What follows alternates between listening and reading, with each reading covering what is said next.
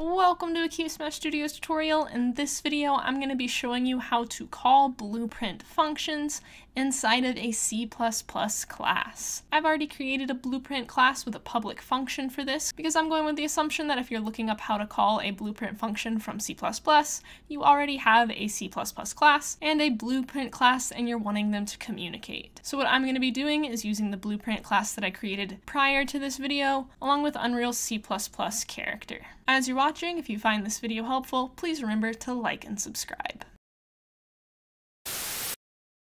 So before we really begin, I'm going to show you what my blueprint class looks like, just so you have an idea of what exactly is happening on the blueprint side. So like I said, I have a public function that I'm going to be calling inside my C++ class. This is called setLifting. I'm going to be having an object just lift up into the air after I call its setLifting function inside of my character controller. My function has an argument of a Boolean, but the type of argument doesn't matter. So this function is what I'll be calling inside of my C++ class, and all this is doing is I'll pass in a true or a false, whether I want to be lifting or not, and then it will set my lifting to be that provided value. And inside of my tick is where I'll be checking if this lifting variable is true, and if it is, I'll lift my object. So again, I'm not creating the blueprint class with you, as I'm assuming you already have one, but you do need to make sure that this function is in fact public if you want to be able to access it from your C++ class. And now we can go ahead and go back to our scene, and I'm going to go to Edit, Project Settings, and I'm going to add an input, so that way I can call on that function based off a key.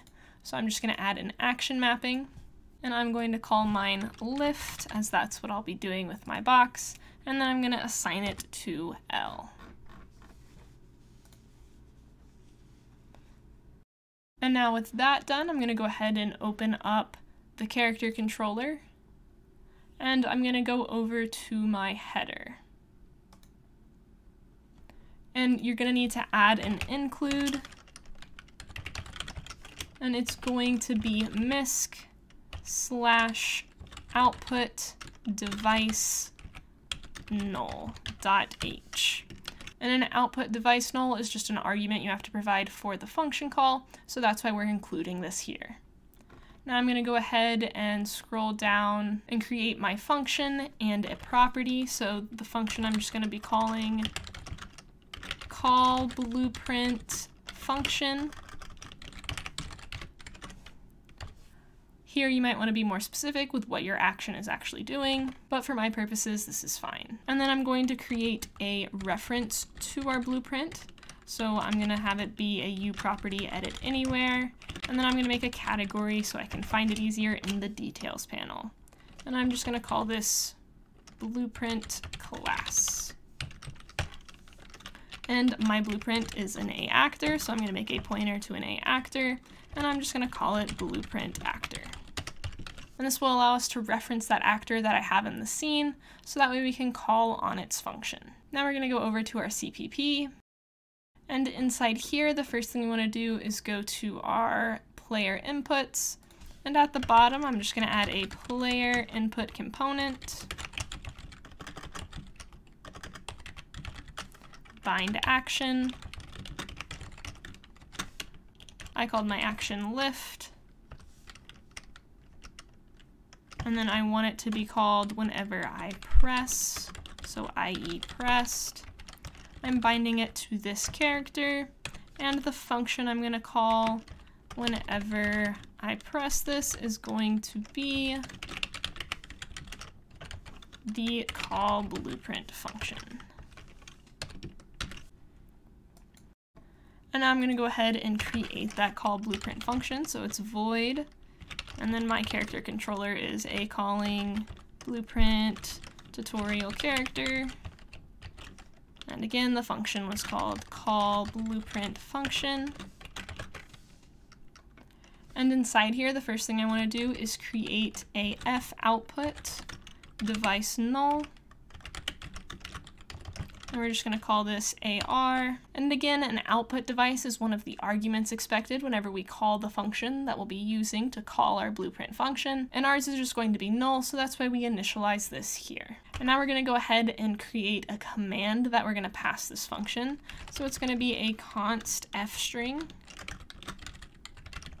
and I'm going to call it command, and it's going to equal an f string, printf, and then the text for our command is going to be your function name inside the blueprint. So mine was set lifting, and you want this to be inside of quotes.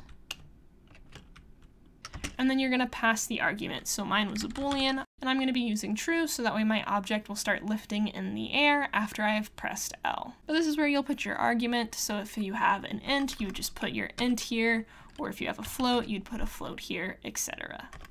So again, mine's true, and that's my command that I'll be passing it.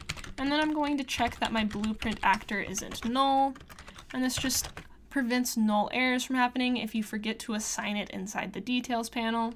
And then I'm going to be taking my blueprint actor, and on that actor, I'm going to be calling CallFunctionByNameWithArguments, and then that first argument is going to be our command.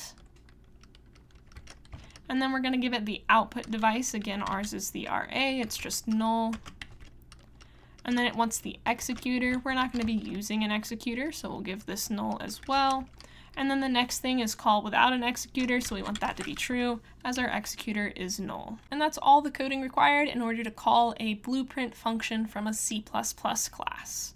So again, you just need a reference to the blueprint class that you're wanting to call, and then you're going to use Unreal's built-in CallFunctionByNameWithArguments and pass in a command here. If you have no arguments and you're wanting to call the function, you just get rid of the argument, like so, and have the function name just by itself. So now I'm going to go ahead and go back to the scene, and we'll go ahead and compile. And then I'm going to click on my actor, and inside here, I'm going to search my blueprint actor, and I'm just going to go ahead and assign my lifter, which is this box right here, to that reference. So now that that's done, I can go ahead and play. And as you can see, my lifting box is just sitting there, and now if I click L, it calls that blueprint function and lifts my box into the air. So as a recap, we created a reference of our blueprint actor from the scene inside our C++ script, so that way we could call on functions within that blueprint actor from our C++ classes. As always, I hope this video was helpful. If you have any questions or suggestions, feel free to leave them in the comments, or you can join our Discord and ask them there.